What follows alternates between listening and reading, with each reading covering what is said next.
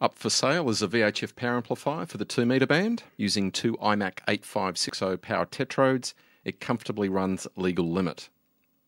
The 8560 is conduction cooled, so there is no need for a noisy blower fan, and the anode dissipation is limited only by the heatsink capability.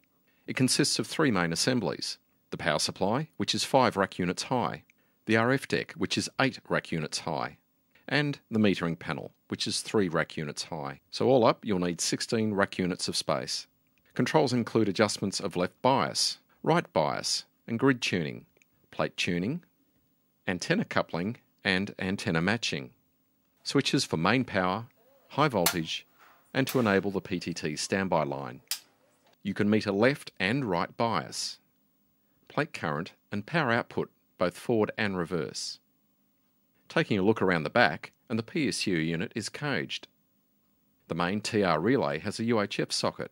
The RF deck and metering panel easily disconnect for transport.